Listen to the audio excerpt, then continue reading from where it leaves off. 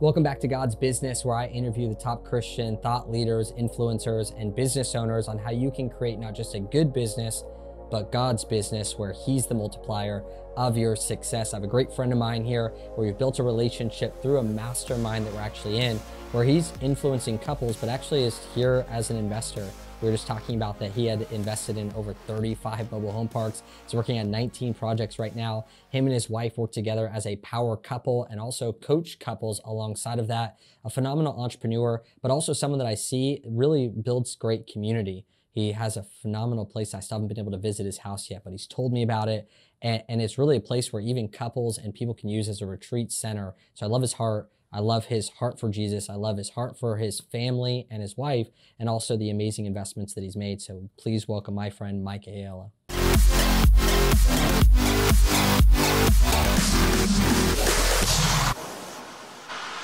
Man, thanks for having me. Of course, dude. It's been awesome getting to know you. We both live out here in Austin. It's been really cool. And when I first met you, I saw on the front end couples, right? Like your wife has a podcast, you have a podcast, you guys are putting out content. You're speaking about couples and the dynamic of working together and growing the relationship, yet all of a sudden I pull back the layer and you're talking acquisitions, investing in businesses, investing in assets, investing in mobile home parks.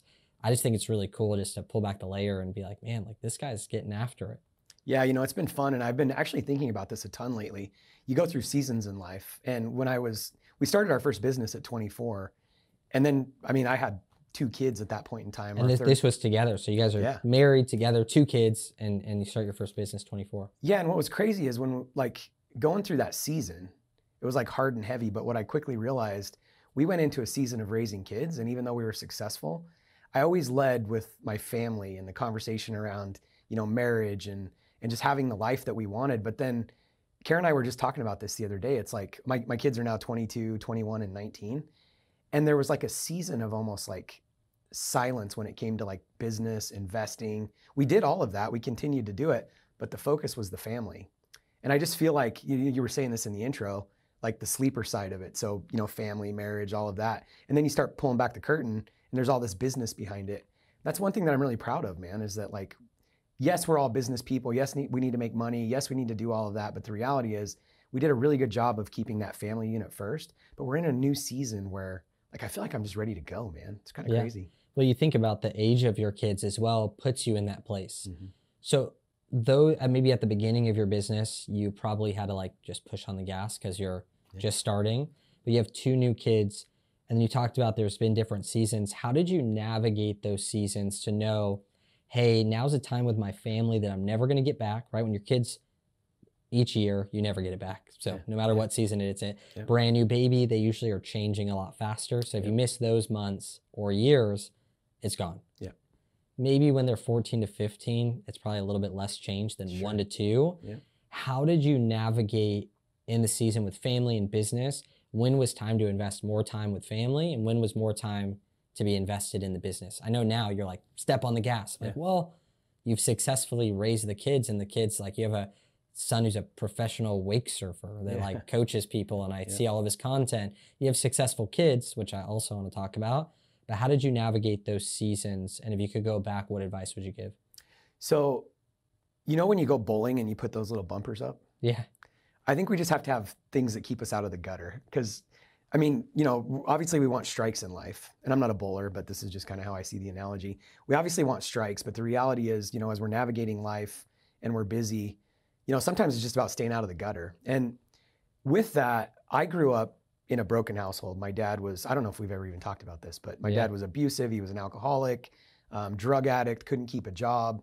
I remember as a little guy, sometimes my dad was there and sometimes he wasn't. And usually when he wasn't, when he would come back, there was always this period of time where there was apologies. He's saying sorry, my mom's crying, he's crying. And I'm, as a little guy, I'm just trying to figure this all out. What the heck's going on here? What age would you say this was? From 1 to 8. 1 to 8. What was your dad doing? He was leaving girlfriends. Oh, bingers. Actually physically, he'd be gone for peace out. Yeah. And then would get shameful and come back and be oh, I'm trying to be better. I only relate to it because I felt like this may have been wrong for me, but my dad really, from what I can remember, really only said he loved me when he's completely drunk. Yeah. And so but then afterwards they feel bad about, or they get upset when they're drunk, then they say sorry. Yeah, sure. So I get the feeling. So 1 to 8, your dad's blasting off doing his own thing. Yeah. And, as you fast forward too, I think we can learn as much in life from bad experiences as we do good. Everybody's always talking about the good experiences, but honestly, whether it's business, life, family, mistakes I've made, mistakes my dad made, as we fast forward and getting back to your question, Kara and I were dating in high school. And I had a really, really good sense of what I didn't want to be as a husband, as a human, as a father. Although I went off the deep end in high school, alcohol, drugs for a while, ended up on meth, ended up in jail. I don't know if we've talked about any of this. No, dude. Yeah. So to make that would have been my intro. Can we read you the intro? Yeah, I want to introduce you to my friend who's went to jail on meth. Like that'll be my new intro. Yeah, totally. So Kara and I, when we were dating in high school, the one thing we've always done is dream together. We always had a bigger vision. We're always talking about what we want life to look like. And so even in high school, we'd be on the phone till 1, 2 o'clock in the morning on school nights. And back then it was landlines. I think you're probably still too young, but mom would get on the phone and she'd be like, go to bed. But we were always dreaming. Wow. And then fast forward, got in trouble. Kara was, on the straight and narrow then. She had rededicated her life to God. I didn't know God. I'm sitting in jail. She sends me a Bible. I end up, we can go into this later, but ended up getting out, getting my life straight. And then Kara and I end up getting married, a year and a half later. So I'm 20, she's 19 when we get married. 1 year and 1 week to the day, Dylan shows up. So we start having kids immediately. And getting back to your question, how do you keep that and the bumpers? Yeah. I knew what kind of husband I wanted to be and what kind of dad I wanted to be because of what I didn't have in my life. And Kara and I had spent a lot of time talking about what we wanted our life to look like. We wanted to travel. We wanted to be present. So to answer your question, I think having a very, very clear vision and a North Star has been super important for me because that, even when by the way, we were not perfect. And even within business, there's one time I almost lost my family because I was putting the business first, actually physically almost lost my family. And so that's what I'm talking about with the gutters, these bumpers in life. So 2 things, having your North Star is the most important. Why are we doing this? Which for me was, I want to be a great husband. I want to be a great father. But number 2, when we start getting out of line, God will give you signs. He'll check you, he'll correct you. And for me, it's just I love having those bumpers that just keep me out of the gutter and for me, that's God. Yeah. We're hard-headed. And if we don't listen, we're going to end up in that gutter. Yeah. And it reminds me of the promise that you choose your path, but God will direct your steps.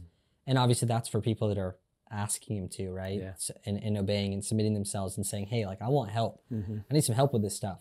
And I think that's a good point is that, hey, you can choose your path, but if you have God in your life, he'll be this director where it's hey, let's go this way, or hey, let's maybe go this way. And you talk about North Star.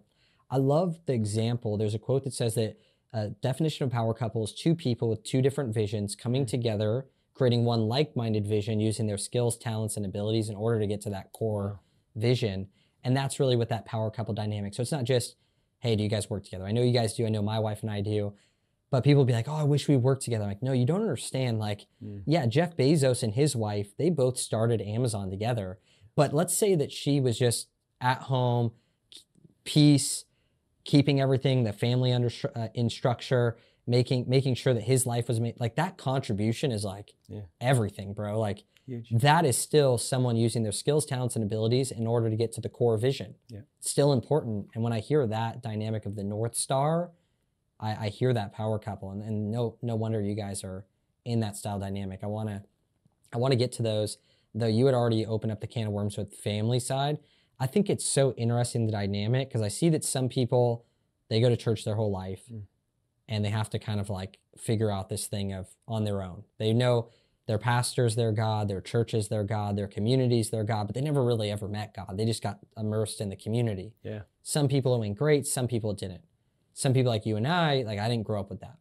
So for you, you're talking about 1 to 8, you have this example of a father, which a lot of times we look at father and we look at God through our father, of someone who's piecing out, you're with your mom. Kind of walk me through that dynamic of where were you spiritually and what path did you, where were you at spiritually with your father going through that stuff? I had no relationship with God whatsoever. Well, that's not true. there was a few periods of time growing up where I felt connected to God, although I didn't have any teachers. I didn't have anybody. My grandpa and my grandma were probably the closest people to me growing up. And my grandpa was, I don't know if he was agnostic or atheist, but I didn't have anybody spiritually in my life. How can you feel connected to God then? Like what? Yeah, I actually remember, and these are just crazy things. And I think these are those points where God was just revealing himself to me. And they're memories that I have just so that I can look back and know that God was always there. One time I remember sitting in my bedroom, and I was probably 10 at this point in time. And I remember having a pile of money set aside that was for God. With no context, no teaching around it, anything. I just had this money that I was saving for God. Nobody had taught me that. I just knew that God was like real. And the first time I ever went to church that I remember or know of, my stepdad was working for a farm, and his wife, the farmer's wife, would pick me up and take me to church. And it was like a Mennonite church or something, so it was like, pretty boxy. She bought me this little picture Bible. And I remember, I don't know what age I am at this point in time. I'm probably 10 or 11. I remember going to that church and getting this picture Bible and reading the stories. But again, I didn't really have a mentor. And I remember asking my grandpa, I was reading a story about Noah, and he was 900 and some years old, right? Yeah. I'll never forget this. And I'm asking my grandpa, I'm like, how did somebody live to that age? And my grandpa was like, well, things were different then. And he's just trying to translate. And so those are the things that I'm talking about. Like, I know there was check-in points, but I didn't really have a relationship with God, and I didn't have any mentorship around it. Yeah, and you talked about stepdad. So at this point, your mom and your dad had broken up. When I was 8. Oh, so that's why you say 1 to 8, your dad was kind of jumping in and out. Yeah. Where did he go from there? What was his I have not influence? seen my dad since then. And actually... Because you know his name, you know what he looks like. There has to be a late night where you're like, let me check on Facebook. I've looked for him in the last 4 or 5 years because I want to get my Mexican citizenship, and that's the easiest way to do it. But I don't know if you want to go. I'll just say this. There's been a couple points where, including when I finally got saved, I remember my youth pastor, his name was Pastor Steve. He was given a Father's Day message. And I remember him talking about the heart of the Father and how many of us were broken because we didn't have the Father in our life that God wants to be, the physical Father. And I remember like an altar call at the end where people were going up there and they were broken, and I was like waiting. I was waiting to be crushed.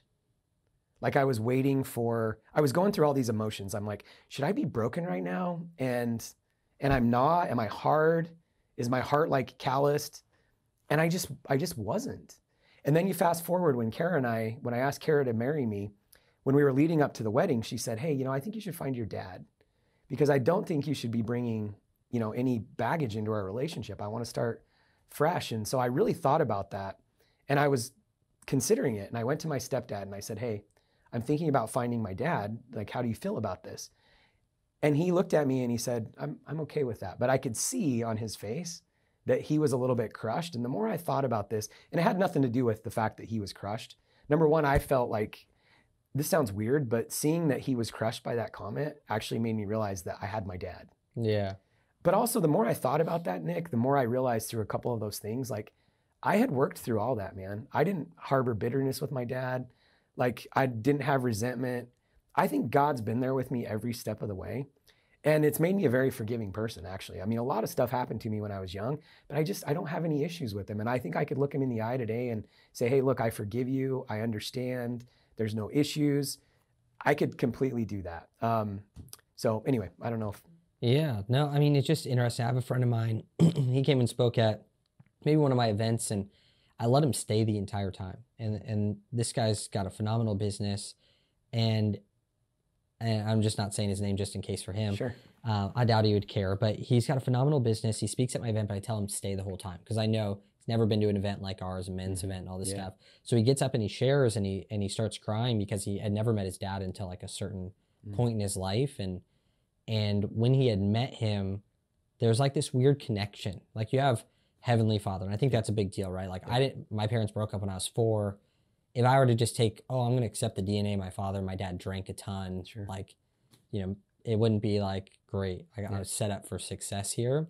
I had to at some point be like, God is my father. I'm made in the image of Christ, and I'm made in the image of God. I'm not made in the image of my father. Yeah. But there's just still this dynamic. Has there ever been a time, for other people out there more so, ever been a time throughout those years where you're like up late at night and you're like, should I have, like, should I make the connection? Or even the weirder thoughts of like, man, I've had ones where I'm like, well, if I don't make the connection, then when they die, it won't hurt as bad. Like I've gone through all those where I'm like, I don't need to. And I'm like, but if I do, then I'll actually connect to them, or I could be hurt by it. I know that you don't feel anything. It sounds like you've been healed.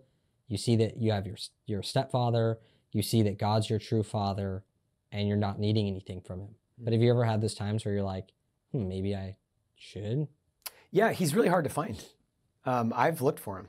So it's not like a situation where I'm avoiding it. Literally 2 doors down is a private. I saw that actually. This is not a joke. I actually went and rang his doorbell on accident because I didn't realize that it was this studio. Yeah, me too. And he came out, and I always think about it, and I've thought about hiring an investigator, but there's just not like, it's just not a priority for me. And so yes, I've had all those thoughts, but never strong enough to where I'm like, in fact, my cousin, one of the last memories I have of my dad, I'm a little guy, so I'm 8 years old, right? And I'm staying over the weekend at my dad's house. My parents are separated. And I just remember wanting to go to bed, and I'm smelling weed and music, and there's always hookers at his house. Like, these are the things that I'm remembering as an 8-year-old kid. Yeah. And there was a cousin Eddie, that was probably, he was probably 15 or 16 at that point in time. And Cousin Eddie would always like kind of take care of me when these things were going on. And I found Cousin Eddie like 5 years ago. In fact, Cousin Eddie came and worked for me for a while on my accounting team. He's older than me. He's been looking for my dad for a while. He looked for me for a long time. And he finally found us through my mom on Facebook. And so, even all those conversations with Cousin Eddie, Cousin Eddie's been looking for my dad. I don't know if he's alive. I don't know if he's dead. I could take it or leave it. But yeah, I've thought about all that. Yeah, that's so wild. And you had talked about, even in your relationship, you went to this, like, this lady was the fruit farmer from your stepdad the wife was taking you to a church and gave you the picture Bible. That's some of these are like these seeds, right? Like I remember someone in 4th grade gave me a skateboard Bible. I'm walking home from school, didn't know what it was, but a skateboarder. So they were trying to appeal to the youth. I take it home and I was actually pumped. Yeah. I was like, I'm going to read this thing. Yeah. And I remember my mom, she didn't mean it, but she's like, oh, it's super confusing. You can't read it front to back. You have to like cross-reference and like jump from this side to this side to understand it. And I was like, okay, I'm in 4th grade. I'm definitely not going to do that. Yeah. But it was almost like a seed. Yep. When was the time where it went from seed to like, the way that Brandon actually just talked about, he said it went from believer. He's like, I was a believer. I believed in God. And then this instance turned me into a follower. When was that difference? So I was sitting in jail. I was 18 years old. I'm sitting in jail on some methamphetamine charges. Karen and I hadn't talked for probably a year. Because you were dating in high school and then, okay. Yeah. Wow.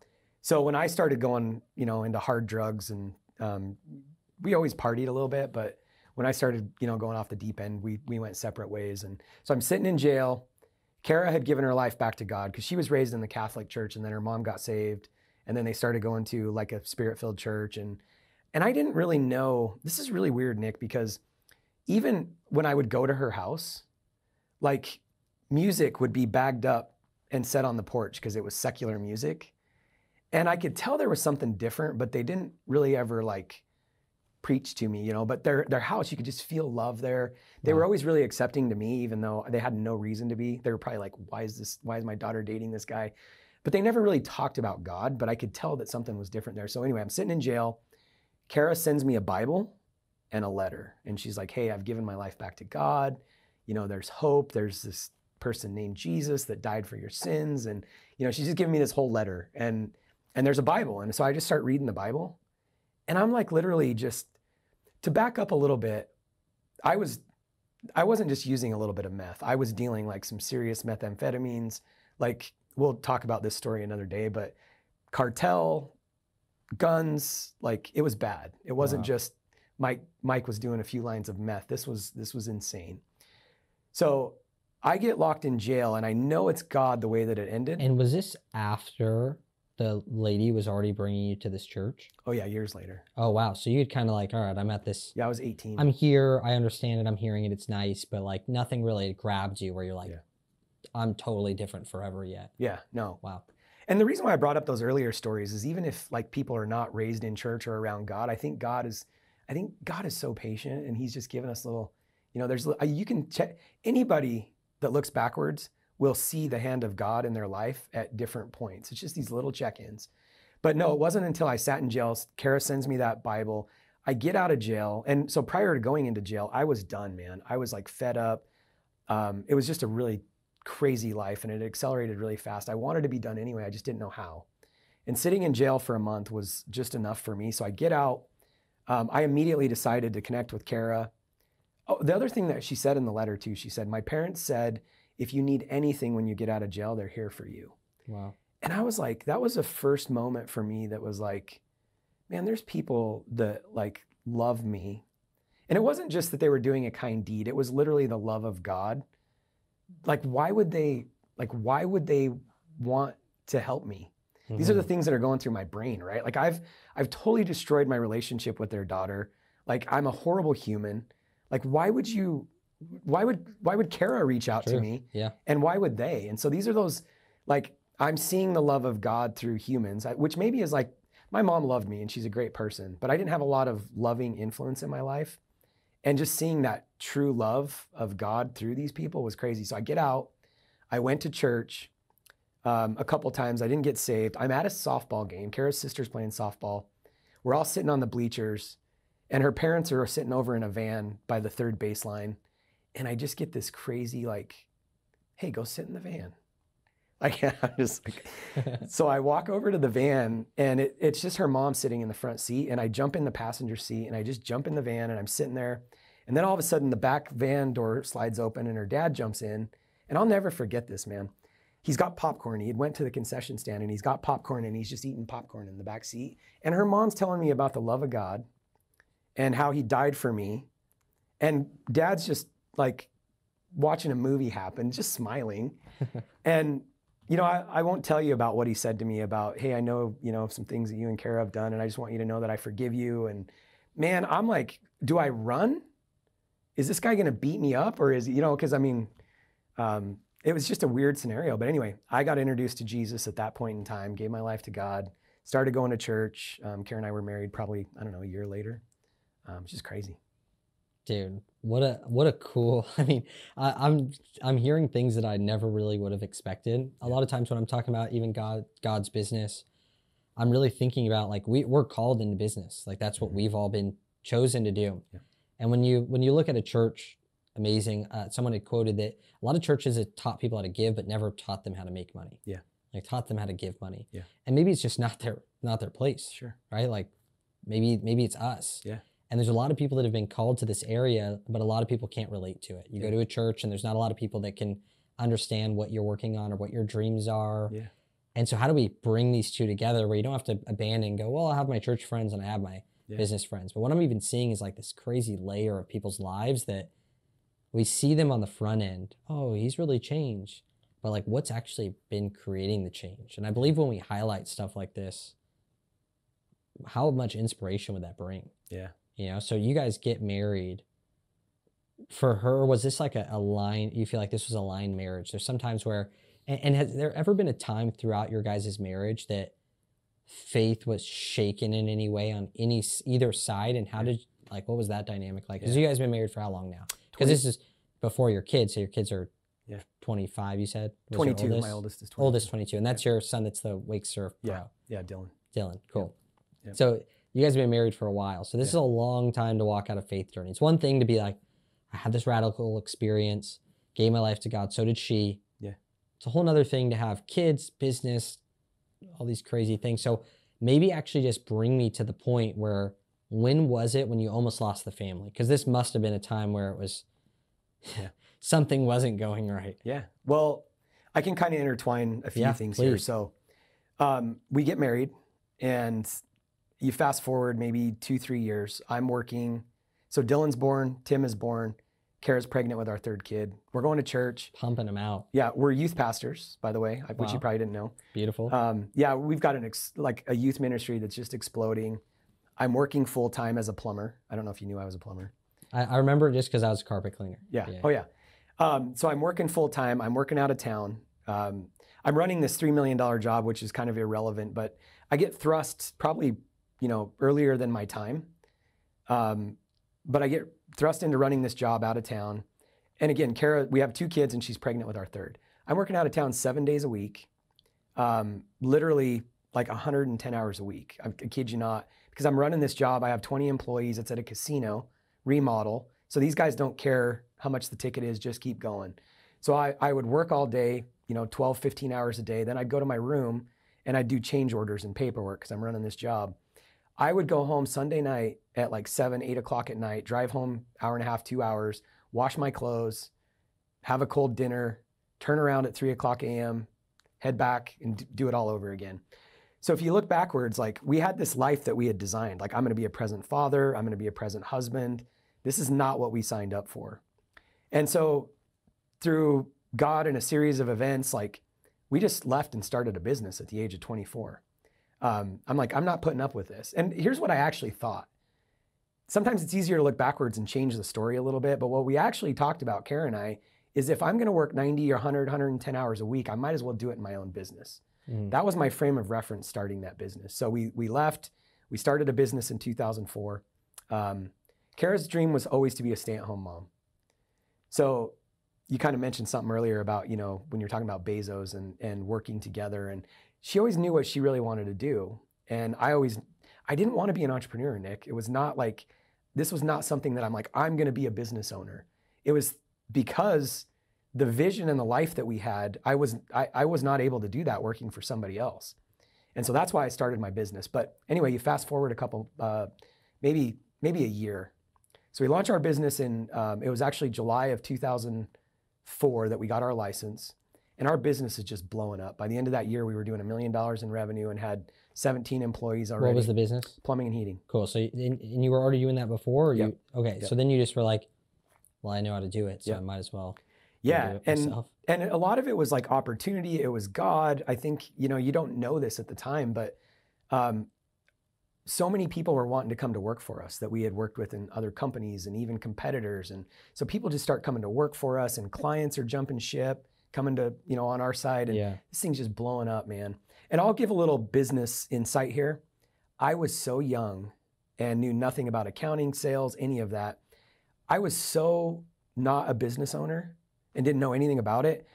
I knew I had to hire consultants and coaches. Every chance I got, I was bringing in a coach. And I was so naive and young, I just did exactly what they told me to do, and it worked. And so you fast forward, we have a bunch of construction projects going on. We don't have enough employees. We're working all day in the business. And then me and my partner are coming in at night doing estimates and billing. And so it's my wife's grandparents' 50th wedding anniversary in Wyoming. So I tell my partner, hey, I'm flying to Wyoming on Thursday. There's a party on Friday night. I'll be back Sunday. No, you can't leave. There's too many jobs. And we're doing a Home Depot. We're doing a bank. We're doing all these construction projects. Don't have enough employees. I'm like, I'm going. It's family. So I go. The entire time I'm there, my phone's ringing. Contractors are calling me. Employees are quitting. Like, it's just chaos, right? So I tell my wife, I said, hey, look, I'm going to go to the wedding, the anniversary on Friday night. And then Saturday, I'm going to book a plane ticket out of here. We had drove to Wyoming. Okay, fine. So she drives me to Rapid City the next morning. I fly out. They're driving home Sunday or whatever, maybe it was Monday. And I'm at the grocery store getting groceries, and my phone starts ringing. I don't recognize the number. I just shut it off. Rings again, like 3 times. So I answer it, and it's this lady screaming. And she's like, is this Mike? Blah, blah, blah. And I'm like, yeah. And they had rolled 3 times. Her sister was driving, and she got distracted, went off the road doing 85 miles an hour. Rolled the car 3 times, and they got in this crazy wreck. And, Kara was in rough shape. Her sister was in, even worse shape. The kids were fine, but it kind of led us into this, like, they got literally for 3 hours, because where they wrecked was actually the town that I was working out of town in. It's kind of crazy, but I'm waiting for the ambulance to show up in the town that we live in. and they're just like not coming, but they're telling me they're on their way. Well, then like 3 hours goes by, which should be like an hour and a half, maybe 2 hours max. They're still not there. We're calling highway patrol. We're calling the sheriff's department. Nobody knows where they're at. They finally, like 3.5, maybe 4 hours later, they're like, oh, they took them to Salt Lake City. I'm like, what? So I didn't get to the hospital in Salt Lake City till like 2 o'clock in the morning to see my family. And it was like one of those moments that just shook me to the core. I'm like, I don't know, we're maybe 2 years into this business, if that. But it was a moment where I'm like, okay, here's the crazy thing about being an employee. You can blame it all day long on, your boss is making you do this, your boss is making you do that. But when you go into entrepreneurship and business, there's nobody but you and God. And I think business owners make a bunch of excuses about why they can't be a better husband, why they can't be a better father, why they can't be a better friend, why they can't take the time to get into coaching, ministry, etc. And the reality is that was the first moment in my life where I realized, you know what? Nobody is responsible for what I decide and what I do in life but me. I couldn't blame that on my boss. I couldn't blame that on, my clients telling me. That was me and me alone, man. And that one thing could have cost me my whole family. Thankfully it didn't. But those are those gutters that I'm telling you about, like the bumpers. That was one of those moments where if we didn't adjust, who knows what could have happened, man. And those are those things those are those like mile markers on the road that we have to pay attention to. And was it the dynamic that you're like, I would have been driving? Is that what you were thinking at the time? Because, and with a grain of salt, right? We shouldn't live in this crazy fear of like, I can't tell you that one of my biggest fears that I struggle with, and it's been difficult having a nanny with my son, is the thought that if she drives him to the park, if I just went, I would drive them and I feel much more secure. And if anything were to happen, I don't know what I would do with myself, because I know, right? So there's that unhealthy side of it, but also the healthy side of it, that sometimes like there's these defining moments in our life that are positive or negative, that they're so small, but they can just, one little thing can happen. I had my next door neighbor growing up. He was on a quad. He's 13 years old, and he woke up in the morning. They went and hit a little jump on a quad, and he fell over, snapped his neck, and was dead. Yeah. And it's like, you're not going to be like, hey, no one in the world can ever jump a quad again. It's just sometimes these little things just like, yeah. So how did that speak to you? Like, why was that important? Did you feel like you should be there? I knew I should not have left them. Got it. So you felt that, and then you did it anyway, and then it was shaken because you're like, you would have probably been driving, right? Sure. Yeah. I don't know. I would have been. Yeah. And again, I don't live my life in fear. My kids are, we've motocrossed, like we've done it all. So I don't live my life in fear at all. Yeah. It's just those moments when you need to be doing something. That's all. I knew I shouldn't. I knew I was leaving, and even before I left on that trip, everything was trying to get me to stay, and I'm like, no way, I'm not missing this. But then, once you get settled in and it's like you're there, it's no big deal. I can leave early.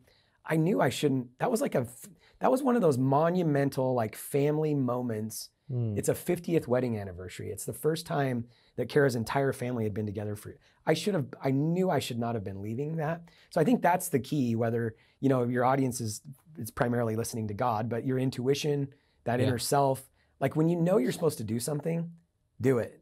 Because that's the thing. I'm not saying we shouldn't get on a quad. I'm just saying when you need to do something, do it. And we need to prioritize our families over everything. And again, it was just a moment for me where it's like, I can't blame this moment on anybody else but myself. Yeah. Well, you kind of brushed over your transition from working to business and like the whole family dynamic. I'm interested as well, intertwine it with what was your transition after that? Because there must have been a difference. Because it seems like these are just key pivotal points. But you made it seem so easy. Like there's so many fears when you're leaving on your own, right? There's influences, there's fears of letting other people down, your boss and people that you look up to, failure, your wife. There's a lot of dynamics. There's also that like emotional side of what was it like to meet with your wife and be like, you had to have had those I don't know you moments because you're gone all the time. Yeah. Like that's a difficult thing. So walk me through that, because I feel like other people, if we brush over it, they just won't feel like it's not like their situation. Yeah. Well, I'll give you a second scenario, and it wasn't that much later. It was 2007. So it's 3 years after we started our business. I probably have, 80, 90, 100 employees at this point in time. I don't know the exact number. And we're just crushing it, man. It was like, we had some key clients that were like pushing us to grow. A lot of amazing contracts. There was one particular gold mine that the EPA had shut them down, and they were losing like $5 million a day for every day they were shut down. And a big part of this was like, so we were a plumbing company, but we did a lot of industrial work too. A big part of it was a propane pipeline, and so they needed a new propane pipeline. So we had a crew 24/7 out there. As much overtime, they were just like open check. But this mine was struggling, and so we had them on a 7-day pay period because we knew they were financially struggling. But again, this is 2 crews around the clock, 7 days a week, like working 12-hour days each. So this is big money. And one day I get a phone call from one of my crews, the crew boss, and he's like, hey, the gate's locked. Well, the mine had gone bankrupt, and they owed us $400 and some odd thousand, which was a ton of money for me at that point in time. It's a ton of money for anyone. They owed us a bunch of money, and we didn't know when we were going to get paid. And so then also, like, we're heading into 08, things are starting to tighten up. Like, all the companies are starting to, man, that Christmas of 2007, I had to look a guy in the eye that I had tried to get to come to work for me for like 2.5 years. That was like a family friend and a mentor of Kara's, used to be her youth pastor years ago. He left a job that he'd been at for like 27 years, came to work for us. It was in the heyday, we were growing. I had to look him in the eye at Christmas, like 3 days before Christmas, and tell him I had to lay him off, along with like 35 other employees. And dude, that put me in like this. So we've got this mine that went bankrupt. I can't pay my bills. The other mines are like slowing way down. Construction projects that were supposed to get started were coming to a halt. Everybody's freaking out. We're heading into 08. Dude, that was a stressful time for me, man. And this is where times where you're like thankful for mentors. I remember having a mentor sit in a conference room with me all day, just trying to figure out, how we were going to pay our bills and how we're going to like navigate all this debt. And I'm flying to Reno to meet with, vendors that I owe money to, and I can't pay them because the mine shut down. But it taught me to like confront issues head on because everybody was super cool. And real quickly too, one of my mentors always told me, if you want favor with somebody, you got to look them in the eye. When that mine went bankrupt, I was watching the news, and this is the difference between people that are successful and not. I was just watching the news, and the CFO had gotten fired, the CEO got fired. The mine was based out of Vancouver, Canada, and they had announced that they put an interim CFO in place. His name was Sean Heinrichs. I'll never forget this. I didn't know the guy. But so I was like, I just had this, hey, if you want favor with someone, you got to look them in the eye. So I look up Queen Steak's parent company in Vancouver. I get their phone number and I call them. And I'm like, can I talk to Sean Heinrichs? And the secretary is like, can I ask who's calling? And I'm like, this is Mike Aiella from Queen Steak. I just, hold on. And I expect fully for her to take some kind of message. This is Sean. And I'm like, Sean, my name's Mike. I work at Queen Steak. You don't know me. You owe me a bunch of money. I realize your world's probably upside down right now. I'm going to be in Vancouver next Wednesday. Can I meet with you? I wasn't going to be in Vancouver, but I'm like, I'm going to be in Vancouver. And he's like, yeah, sure. How's 1 o'clock? And I'm like, great. I flew to Vancouver. I sat in front of this guy and I'm like, dude, this is going to crush my business. I'm not a big, multinational company. Like, is there anything you can do? And he's like, actually, I have a slush fund. I can cut you a $75,000 check right now. All this to say, just favor, get in front of them. I just thought that was valuable because I think, when we look upon, when God looks at us, we have favor, but it works with people too. Like we really need to see that and we need to be that. So I'm going through all this stuff. And I remember walking home one night and it's probably 8 or 9 o'clock at night. I'm stressed out. I'm back to working 7 days a week again. And Kara's like, I snapped at one of the kids or something. I don't even remember what triggered this, but she's like, hey, you're not yourself. And I'm like, what do you want me to do? Like, we could literally lose everything. Like, my business is failing. I don't know how I'm going to pay for anything. And she looked at me and she said, what are they going to do? Take our kids? And I was like, all these little, bumper moments, they just bring us back to like what really matters. And this is the thing, I think sometimes people think that, business is easy. I'm talking to business owners left and right now, including me, that our businesses are, we're going through another challenging time right now. And I've said this for years, it doesn't get easier, we get better, we get bigger. But also, you add a 0 to your business, you add a 0 to your revenue, you add a 0 to your employees, meaning you go from 10 to 100, it just gets more challenging. And I think sometimes people look from the outside and they're like, oh, it must be nice, Nicholas is running this huge empire. No, the problems just get bigger, but also this is where as long as we stay to what's true and we come back to our North Star and what's guiding us, God is bigger than all of that. Our values are bigger than all of that. We'll get through any of it. And Kara's always the one to just bring me back and remind me that. So just wanted to share another, there was just another moment. And we haven't had very many of them since then. Doesn't mean that it's easy, but I just try to stay true to like, why are we doing all this? Yeah, and I'm sure that I'm sure that those pivots are available to you, right? Like you've learned from these different things. It's not like you have to go through something hard to learn. Sure.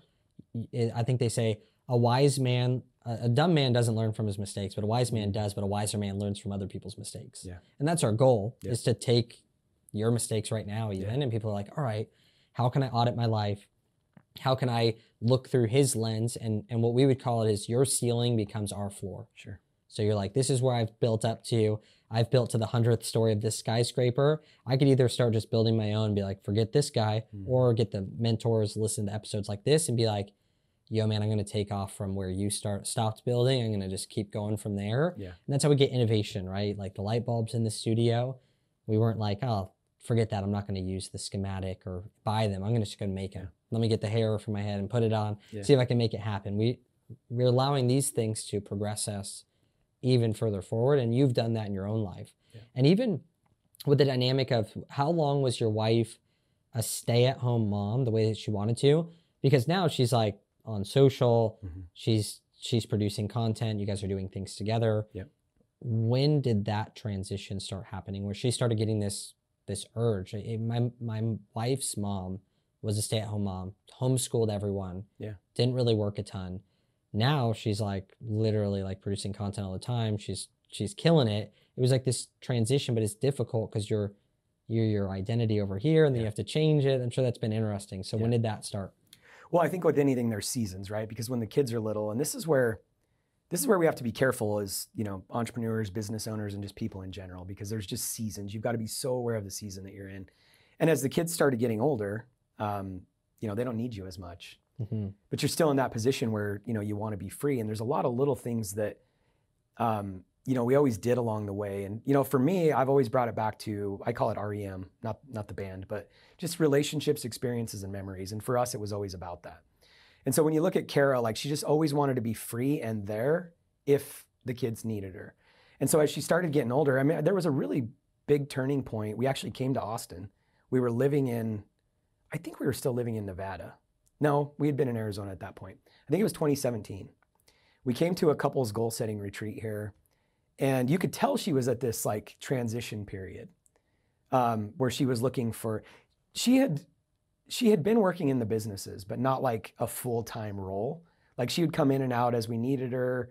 I always called her the Navy SEAL because, when somebody would quit or we'd be really busy, she'd come in and help. But that 2017, like I remember sitting at the one thing and you're taking inventory about what you want, what your vision is. And I just remember going to Doc B's up at the Domain and sitting there and just listening to, she's like, I want to teach women. And she wasn't clear on what that really meant or, what that looked like at that point in time. But when you kind of fast forward 2 years, 3 years, 4 years later, she's got a company called Rain & Co. that's like teaching accredited investor females like how to invest. She's got Marriage, Money, and Mayhem. And so like she really had a heart to just teach and guide and mentor women. And you're starting to see that really flourish. And so I think it's just an evolution. And again, I think the season is important because I think people have things in them. And I think the hardest, most noble thing to do is to keep something dormant when it's calling, but the season isn't ready yet. And I watched Kara fight that for a while when the kids were in that in-between. Because when they're younger, I don't even think, other than here, take the kid, I don't think they're really like longing, you know what, I'm gonna go do this if they're really called to be a stay-at-home mom. But as she got older, I could see her really battling that. Yeah. Because you're kind of in this in-between. The kids don't really need you. So you have an extra 4 or 5 hours a day, but what if they do need you? That's the tough season, I think, for women or men. To be in is when you're kind of in the in-between. But that 2017 coming to that couples goal setting retreat, I think was a pivotal moment. So it was interesting because I was already thinking of David when you were talking about this. And then even further so when Saul was king, David knew that if he wanted to become king, he had to wait for God to promote him. But David was always meant to become king. Yeah. Like it was always his destiny. So it was, there's that, even in VeggieTales, it was crazy because I read the story, but then my son's watching VeggieTales. I try to get him to watch it at least.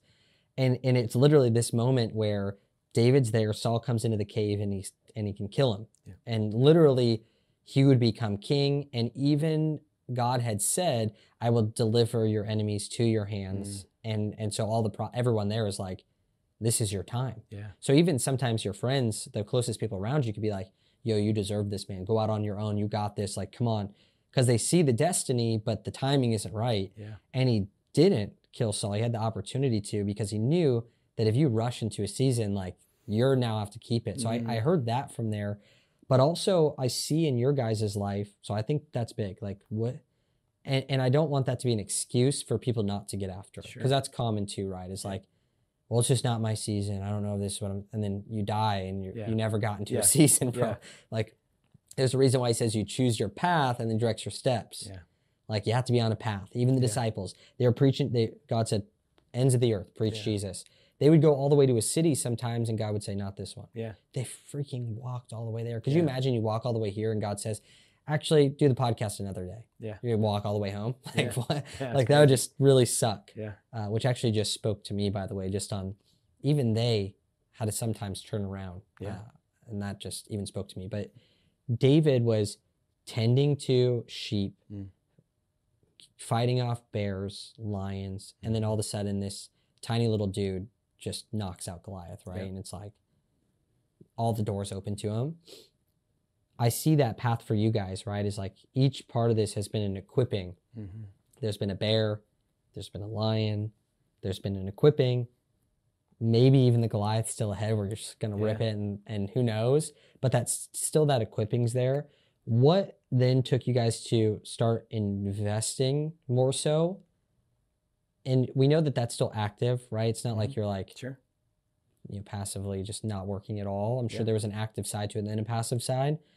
And then I also know that you're still wanting to get back into an area that you used to be before, which we had talked about. Yeah. So walk me through the seasons, the equipping. How do you look back and see how God has equipped you, and how have you heard from the voice of God on those seasons, and what made you guys get into the investing side? Because you had 30 plus mobile home parks. It's like, it's so interesting to me, man. The journey that everyone's on is very unique. So open yours.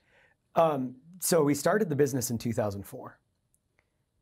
In 2005, and this goes back to the coaching and the mentoring, I was working with a coaching company. I had a head coach, my service manager had a service coach, and my accounting team had an accounting coach. Wow. With a single organization. I was at a 3-day annual business planning event in 2005. So I'm a year and a half into this business, man. It wasn't that long. My coach from stage said, if your business isn't helping you achieve your personal goals, you just own a job. And I was like, man, that hit me right between the eyes. Because, if you go back a year and a half, like I don't have freedom.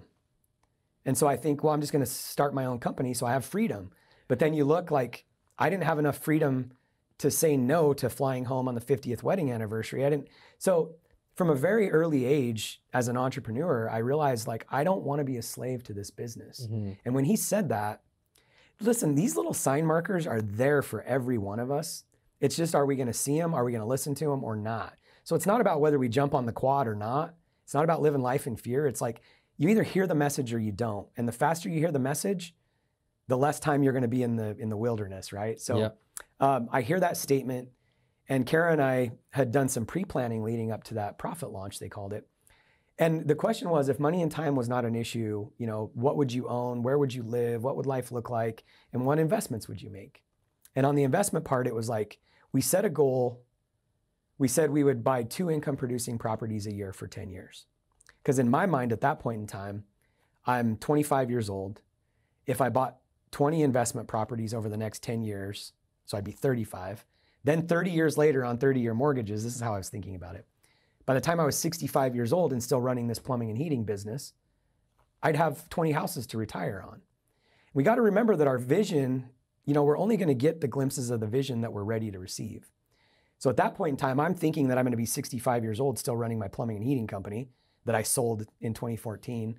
And I'm also thinking that 20 20 houses is like my BHAG, man. This is the thing. Yeah. So we go back, I bought 2 single family properties that year. By the way, there was another voice, my CPA, that was telling me, Mike, you guys are spinning off a ton of capital. Like, you need to start getting some more write-offs, buy more trucks, invest in real estate, whatever. I didn't know what that really meant, but again, it's the signposts.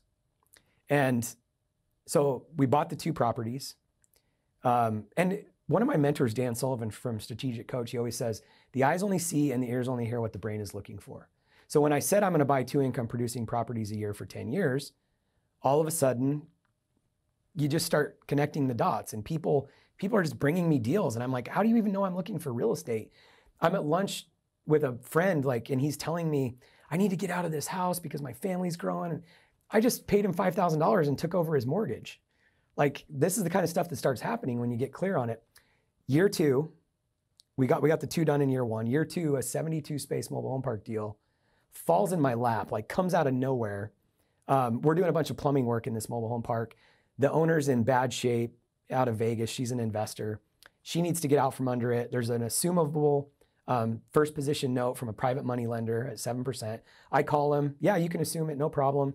She needs $85,000 cash to get out of the deal. I talk to her, talk to the lender. I don't have the cash. I go see my mentor that told me get in front of the person with favor.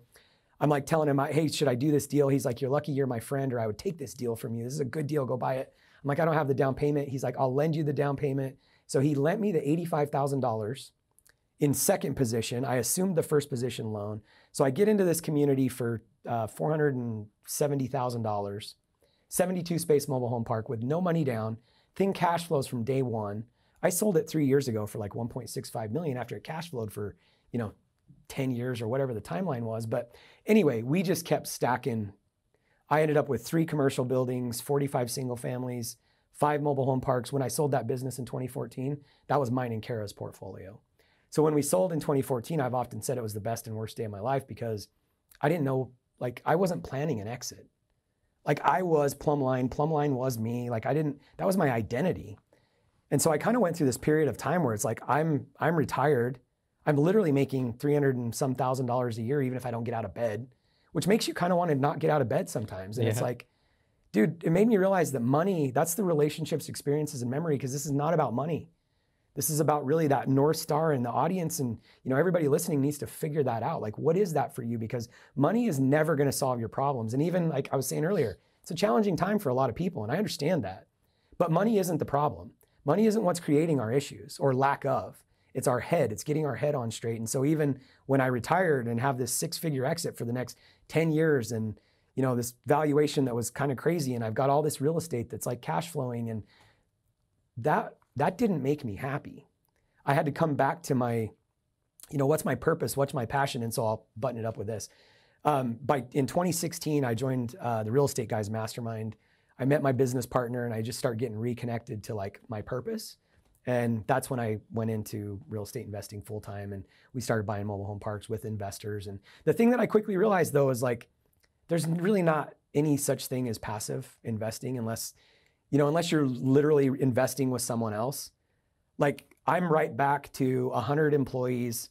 I've got employees in 13 states. We're on this acquisition binge. We're raising capital.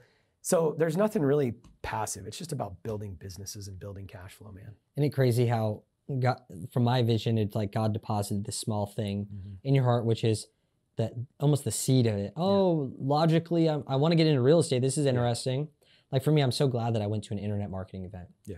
I could have gone to a construction event and I'd be like, oh, I'm going to be a general contractor. This is what because that's just all Yeah. And nothing wrong with it. It's just what, there's layers, right? It's like if I went to a software event, I'd be a software guy right now. So for you, I think that God also directs this where you had this desire, real estate, that's the seed, but then it was much bigger than that. Yeah. I went to an event in 2019. I was very embarrassed. I spoke there, but I was taking notes from this guy who was speaking, and he quoted Psalms that said the righteous possess land. And I wrote it down as one of my goals. I was like, I don't possess anything. I live in California. I'm listening to Grant Cardone, never own anything that you live in. And that may be true, but for me, I was like, well, that'd be a good start, right? So I'm like, I'm gonna move to Austin. Houses are cheap here compared to California.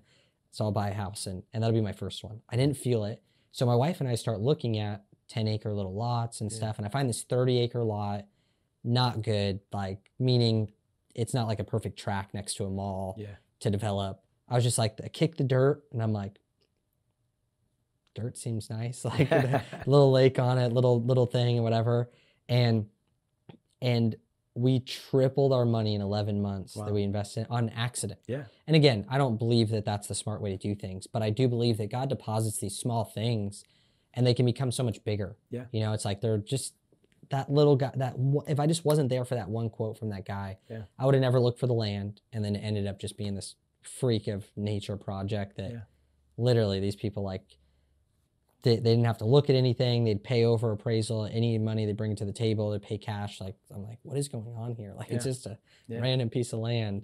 You do it the smart way, which I think is really, really cool, man. And what you guys have done since then. So since then, you guys have just been going after it. I think one interesting piece of it to me is with this freedom, people always consistently say this, that the money, the freedom, it's like, now what?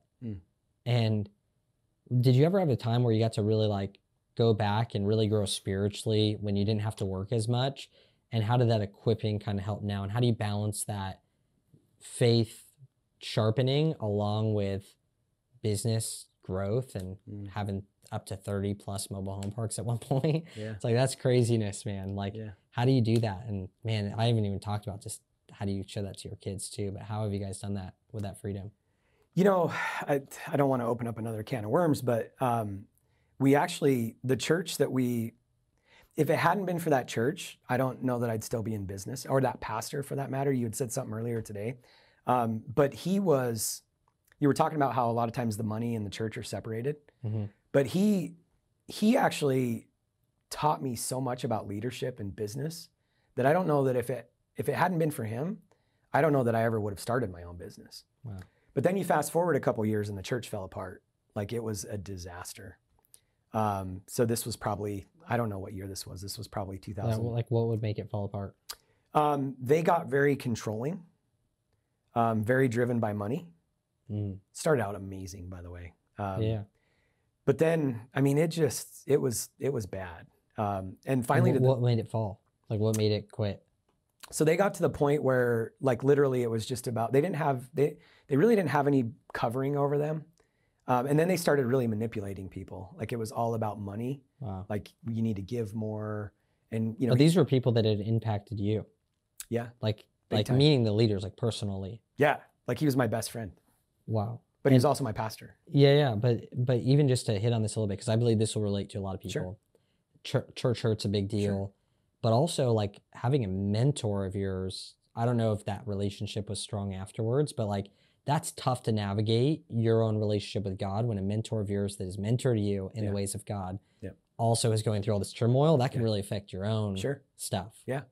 Well, there's two things that I'll say on that. Number one, growing up with the dad that I did, the moment I met God I'll say three things actually. The moment that I met God was the moment that I realized that God is so much different than any one of us can ever be, because we're human.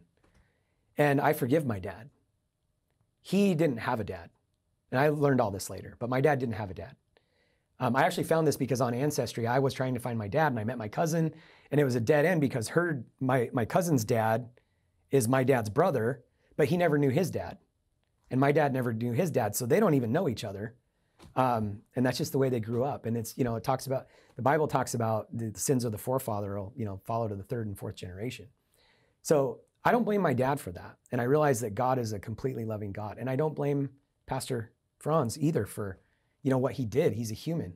Yeah. And so it really taught me, I'm not perfect, and I don't expect perfection out of you. I'm a very forgiving person at this point in time. And I think it's through the grace of God. I mean, even from the time I was little, I think God just put a grace in me. I'm just a forgiving person. And if it hadn't been for Pastor Franz, by the way, I've tried to find him a couple of times too, and he just ghosts me, man. And I think it's because he feels guilty around it. And I just want to tell him that, you know what? So if he's listening, we're gonna this guy changed my life for the better. Like, he taught me so much about faith and navigating leadership and and money and business and family. And I mean, I was his youth pastor. Like, he taught me so much, and I didn't harbor any, bitterness, but I will tell you, there was a ton of people that are still bitter toward God. So, church hurts and people hurts, but that's not God. Yeah. That's not God. When people get in the middle of things, and so many times people are like, how could God allow that to happen? God doesn't want any of that. I just anchor on, every good and perfect gift is from above. And the minute that I had my first kid and then kept having kids, my relationship and understanding of God has gotten even better, because I don't want anything bad for my kids. Yeah. And how much more like God in heaven, right? And so, church splits are hard. People are hard. Dr. Dufresne, who was another pastor mentor of mine at one point in time, he said, every healthy body has a bowel movement, which is a crass way of just, churches are messy, people are messy, but at the end of the day, it's like, that's not God. And also, one last thing I'll say on that is, like, we have to be careful putting any human on a pedestal, because humans will always let us down, including husbands and wives, including fathers and sons and pastors and churches. And we're people, man, we're messy. And so the more we can keep that in mind, the less hurt we're going to experience in life, because it's messy. 100%. I appreciate you sharing that as well. I know some of those things are not the most fun things to talk about, but they're also things that every other person in the world, there's tons of people out there dealing with the same thing. Yeah. Same upbringing, same church situations, but also a story of a family, a person, your wife and you together, thriving, kids are thriving, all together, this dynamic of continually pushing forward when there's oftentimes you could have just made a different decision. Working really hard in the job, you could have just quit and got a different job. Struggling, working 100 plus hours in the business, it could have been I could be interviewing you on why quitting was the good thing you should have done, but like you didn't. And for everyone listening as well, like there was a guy who told me once that if you quit, then you lose, and if you lose, then you're a loser. And sometimes there's power in not quitting. And so just praising you for like giving you honor for not quitting, because think of how many times that would have been a fine thing to do. Yeah. And giving other people strength to not quit as well. And so man, what a phenomenal story. One thing I want to ask you before I let you go is, there's other people out there that real estate is a very, very popular thing, can be sold as a very passive thing, very easy thing. And a lot of people make big mistakes, right? I'm sure that you've seen a lot of it, or maybe even made them yourself, right? School of hard knocks. Sure. And as an overarching thing, what's a core thing of advice that you give to people that are like, I want to get into real estate, or I want to deploy some funds into real estate? Because even for myself, I'm like, oh, I would like to do that. I don't really want to be that active in it. Yeah. What type of advice would you give to people that are looking to deploy more funds that way? So I'll split it, because there's people that, want to actively invest in real estate. Yeah. And I would say the answer is probably going to be the same on both fronts. If you want to actively invest in real estate, spend some money and spend some time, really just learning about real estate. It's like anything else. It's not that complicated, but what we want to do is just dive into the deep end when we haven't had any swimming lessons.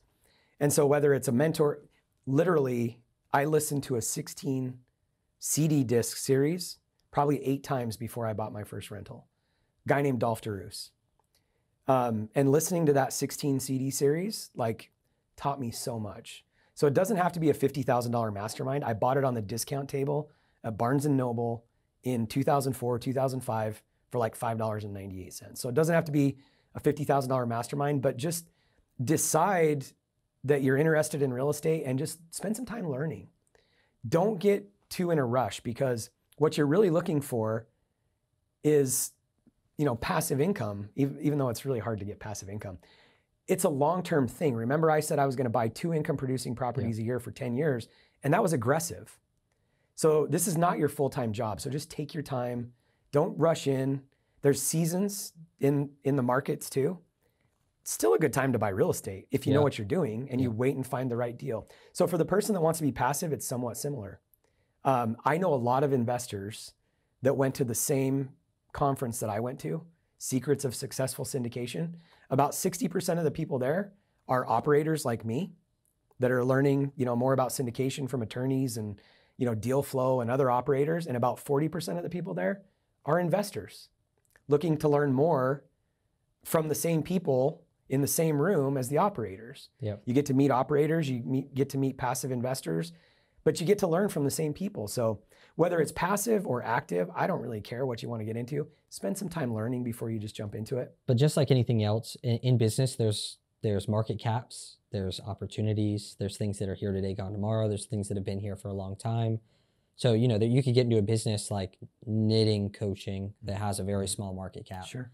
There's only so much potential. My friend was a coach to pawn shops. There's about 6K in all of the US. Wow. And he only worked with ones that weren't like owned by a big corporation. So it's even less. Yeah. Right. So there's only a certain amount you can grow. So in real estate, is there anything that you see right now that, hey, if you're going to check out some stuff, like there's this land rezoning, right? Like I was a part of a deal where they rezoned the land, worked with the place and got it zoned so Amazon can build a building. Sure. And it wasn't zoned there. And so because of that, it was like double. They sold it for double. Yeah. Like 4.8 million to 10 million. And so there's opportunities like that. If there is something that you're like, hey, right now, here's some couple things to check out if you are. Just like I would say, hey, if you're getting in the online space, these are the couple places that have a market cap. So people are buying stuff. So you probably want to go there. What would it be for you? So I'm a big fan of buying in the outlier areas. So like we're sitting in Austin, Texas. Yep. I would be looking, you know, in, I don't know exactly where it is, but between here and San Antonio, like there's some little outlying communities where I could buy a duplex that's very affordable. If you're looking for a duplex, like right outside of Austin, it's going to be really hard to cash flow that. But I would be looking in, you know, markets that are outside where it's tertiary markets. So, you know, you're looking for markets that have 75 to 100,000 people. You know, it's bedroom communities. People that live there are, you know, traveling an hour to work and then they go back home. So it's more affordable. There's not as much demand there. And I'd buy a duplex. Like, honestly, I think the duplex strategy, if I had it to do over, I'd go buy a duplex and I'd live in one side if I was a young real estate investor. And if your wife's not gonna let you do that, then go buy a duplex and use it to, you know, fund the house that you wanna live in. But just don't try to buy in the heart of where everybody else is buying. And even if you have to drive an hour to go visit that thing, drive an hour, because if you want it right next to you and you're living downtown, it's gonna be really hard to make that thing cash flow. Love it, dude. So you and your wife, is it just Mike Aiella on Instagram? It's the Mike Aiella. The. So we got to make sure, get the in there, Instagram.com/the Mike Aiella. You guys also have the couple stuff that you guys are doing as well. Where are the places that people can get more connected to what you guys are doing, whether it be in real estate, some of the deals that you guys are doing, social? I know that you and your wife are always doing stories and stuff, so you guys are super active there. Where can they connect? So for the couple stuff, it's nextlevelcouple.com. It's pretty easy. And then velocityventurepartners.com is my private equity group. So love it, dude. Well, thank you so much again. It's awesome. And for the people that made it to this part of the video, I appreciate you. If you're listening to audio as well, notice I said video, which means we're on YouTube, where you can go subscribe and ring that little bell. It gives you a notification when we drop episodes with people just like this. Sometimes I even hit a solo episode in there. Also, we're on iTunes and every single other podcast platform. It would mean the world to us if you actually leave a rate and review to help us reach more people, but also my wife and I read those, our team read them, and that way it gives us inspiration to put out more stuff just like this. Thank you for being a part of another episode of God's Business, and thank you, Mike. That was awesome. Yeah, thanks for having me, man.